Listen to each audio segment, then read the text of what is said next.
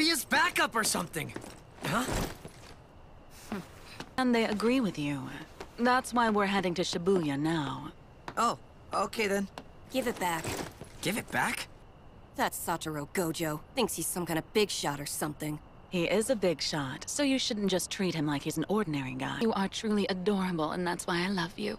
Here you go saying stuff you don't believe. 'Cause you don't really love your family members, isn't that right?